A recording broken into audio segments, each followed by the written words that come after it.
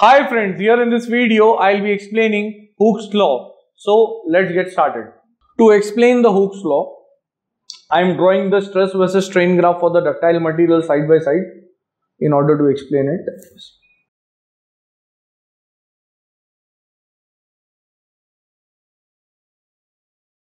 And the stress versus strain graph which I have drawn over here, it is only up to the proportional limit, which is 0 to 1.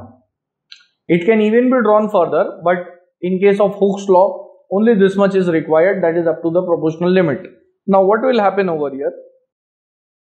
That in this graph for the ductile material, the moment we increase the stress, like for example, stress is on the y-axis.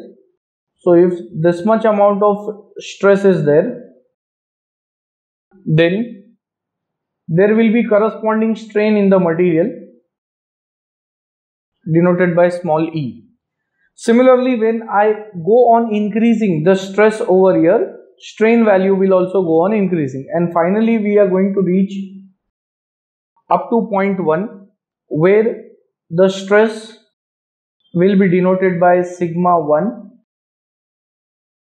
and the strain will be denoted by E1. So within this limit we can see that the stress is directly proportional to strain, the graph being linear. It means the moment we go on increasing stress, strain also goes on increasing, and that is the behavior up to point number 1. Beyond point 1, the behavior of the graph is in the form of a curve. It is somewhat like this. So now I won't be explaining the points which are further called as the yield point. For that you all can refer my video for the stress versus strain graph for the ductile material, whose link would be provided in the description below. So in that you all can see about the remaining points. Now the focus is only up to 0 to 1, that is up to the proportional limit.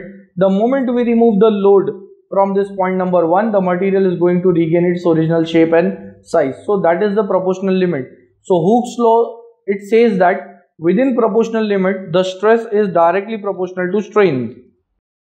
So stress is directly proportional to strain, and therefore when I remove this proportionality sign, here we have equal to and there is a constant.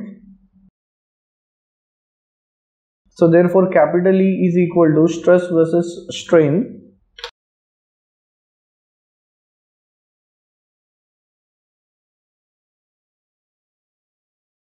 Where capital E is called as the Young's modulus or the constant of proportionality,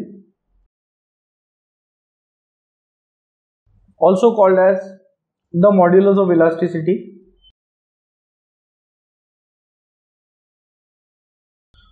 So this is the proportionality constant capital E, called as the Young's modulus or the modulus of elasticity, given by the ratio of stress versus strain. And since strain doesn't have any unit, the unit of Young's modulus will be same as the unit of stress, that is Newton per mm square. And this unit also depends upon the force and the area. For example, if the force is in terms of kilonewton, area in terms of centimeter square, then it would be kilonewton per centimeter square. So this is the SI unit, Newton per mm square. Same would be the unit of the modulus of elasticity.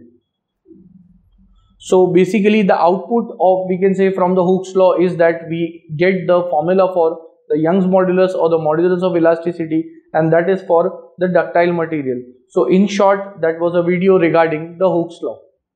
At the end, if you all find my videos helpful, you all can like, share, comment and subscribe our channel and share it amongst your family and friends. Thanks for watching.